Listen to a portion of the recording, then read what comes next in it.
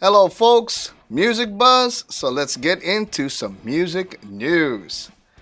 Starting with, the Foo Fighters have finally revealed who will be taking the drum throne for their 2023 live shows, and it's none other than legendary session drummer Josh Freese. Josh is a perfect choice and has lent his amazing drum skills for bands like A Perfect Circle, Nine Inch Nails, Guns N' Roses, The Offspring, and a boatload more, and he's also a member of the Vandals and Devo. One of my favorite works from Josh is his contribution to Suicidal Tendencies' most underrated record, The Art of Rebellion. I love that record. Josh is obviously filling the void from the loss of Taylor Hawkins, who died way too early at 50 years old last year. I'm glad to see that the Foos are moving forward. They say music heals, so let the healing begin. Kurt Cobain's stage smash Black Fender has sold for a whopping $595,000 at Julien's auctions. The guitar was smashed by Kurt at a show and was rebuilt, but it's unplayable. The guitar is signed by all four members and features an inscription to Mark Lanegan of Screaming Trees that reads, "Hello Mark, love your pal, Kurt Cobain, washed up rock star." This guitar didn't fetch millions like the previous two, but $595K is nothing cheap. Congrats to the new owner. According to Revolver, Tool frontman Maynard challenged Florida's anti-drag narrative at Tool's Sunday night show by dressing in drag, complete with prosthetic boobs, blonde wig, and lipstick.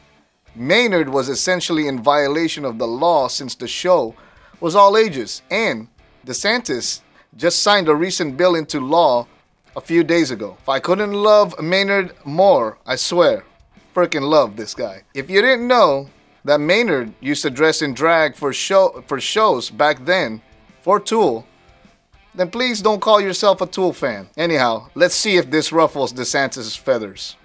Moving on to David Draiman of Disturbed. David recently opened up about mental health and his battle with suicide and depression on a recent stop in Milwaukee, citing that he almost joined Chester Bennington, Chris Cornell, and Scott Weiland in the afterlife. David shared that addiction and depression can happen to anyone and that no one is immune from it, no matter how beautiful their life may look from the outside. He further says, no matter how blessed they may seem, it's out of their control. David has also followed up with a huge thank you on Twitter for the outpouring of support he has received since opening up. Friends, if you are feeling depressed or are battling addiction, I urge you to seek help, talk to someone, and take the necessary steps to get to a better place. You owe it to yourself. And seriously, don't ever feel alone, because you are not alone. If you haven't already, hit the like and the subscribe button and make sure to turn on notifications for the next time I post. It really helps increase engagement, and please help spread the word. Greatly appreciate it. Moving on to Gene Simmons of Kiss. Gene has confirmed that he has indeed slept with 5,000 women. In a recent interview with The Sun, he finally put the claim to bed and confirmed that it is true. I mean, holy shit!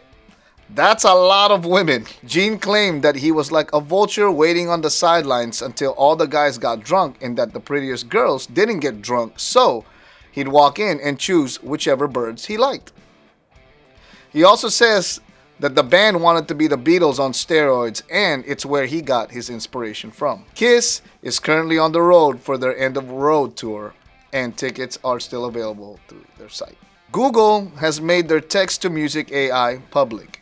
MusicLM is a new experimental tool that can turn text descriptions into music and is currently available in the AI Test Kitchen app. In short, you can type in a prompt like "create rock music for the emo kids in the cafe," and the tool can create several versions of the song. I have a feeling something about AI conjuring up songs may not sit right with a lot of folks due to copyright, but I think only time will tell. I've signed up for MusicLM and will be testing the app this week, so look out for my video where I test the app, give some critique, and lend some insight on the overall functionality of the app. Miley Cyrus has ixnayed world tours and touring in general. Miley gave the revelation in a recent interview with British Vogue, saying that after the last show she did in 2014, she kind of looked at it as more of a question and said that she can't and has no desire to do so. She also says that singing for hundreds and thousands of people isn't really the thing that she loves and that she prefers performing for friends and loved ones in her close circle rather than an entire arena, and that she is now focused on her happiness instead. I mean, I think at this point in her career, she can pretty much do what she wants. Not many artists or bands can afford not to tour, but Miley can. I hope she finds the happiness she's looking for. Few more things before I wrap up. RTG Red Truck 305 has uploaded full shows of Metallica live in Amsterdam to YouTube, and he captured some fantastic audio of the show, so check that out. Guitar masters Rodrigo y Gabriela have added backing tracks to their live shows, and I can't wait to hear that. Dead by Daylight action horror video game is adding Iron Maiden cosmetics, so that's gonna get pretty interesting there.